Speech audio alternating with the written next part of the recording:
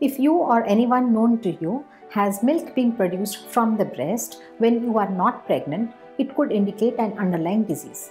This is medically known as Galactorrhea. This can happen to you whether you are a man or a woman. In fact, 2 to 20% of Indians suffer from this. This can be caused due to a tumor in the pituitary gland or when you are on medications like antidepressants, antipsychotics and birth control pills. In men, having Galactorrhea could indicate a low testosterone. However, if you have a persistent discharge from the breast which is non-milky and colorless, it could also indicate an underlying carcinoma of the breast. In any case, I would strongly recommend you to visit your gynecologist or general practitioner if you have any persistent discharge from the breasts.